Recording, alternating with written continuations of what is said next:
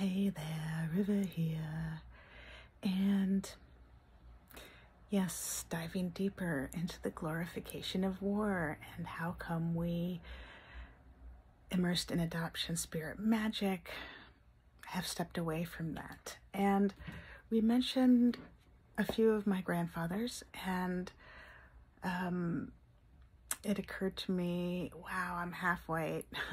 And am I being racist? I started with my white grandpas, God bless it. I don't mean to do that. And so bringing in the Romani, which I am learning as it was not included in K-12 standards or life as I was growing up.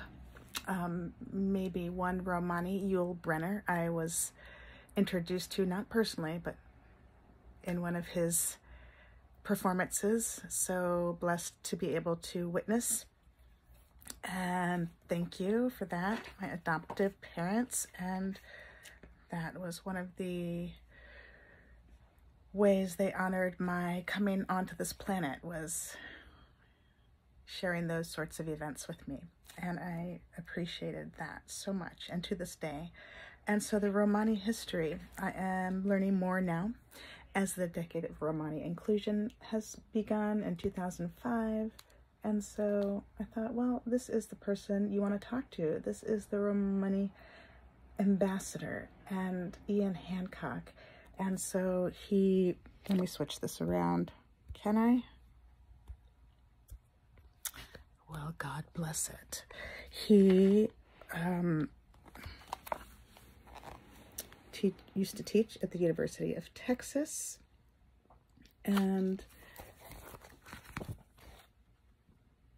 so you can see some there about this book, and perhaps find it on your own to explore more and get caught up to speed on true Romani history as we dance out of the fog of the gypsy myths. And this is a very special copy. He was presenting at the Voice of Roma Crossing Borders exhibit in 2012, and while I did not get to meet him personally, he spoke at the exhibit that we were so thrilled and blessed to share our art at. And one of the other participants, Zelena, was able to gather this for me, and you may find Zelena at zelena.com. Amazing, brilliant, creative, and Romani. And so to gather more about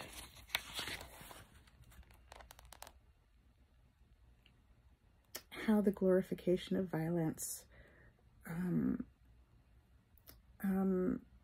how that figures into the Romani history. And the brief story is coming out of India in the 9th century. You got to quadruple check me. I'm still learning. Please forgive me. Pardon me. And this is what it looks like to reclaim your heritage and history over warped time and space. Thank you for building capacity for tolerance with me, and joining me in that learning, if you choose, if that resonates with you, if you are dancing out of the gypsy fogs and into the reality of life here on this planet, adopting success for one and all. And so coming out of India in the 9th century, distinctly probable it was part of a military campaign, and how the Romani were played into that, perhaps different parts of that ensemble, chefs, metal workers, everybody involved in running a military unit. There's a whole industry, right? We have become more and more aware of as information has become more accessible. And so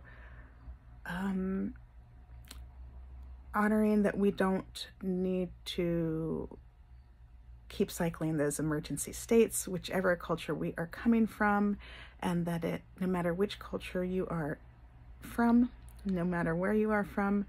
That impulse to fight, that's in all of us. That's our amygdala getting triggered into fight, flight, freeze, fuck, fawn. It's no sort of evil, although really horrible things can happen. People can die, obviously, in mass numbers. That's not to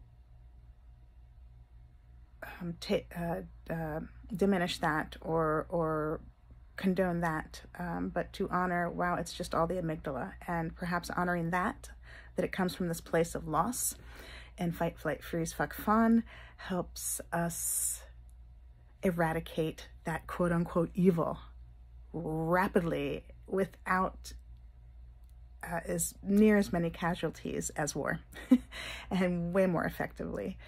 That wisdom would eradicate the quote-unquote evil. So all that to say, we're trying to avoid the glorification of war in all its shapes and forms in our daily activities.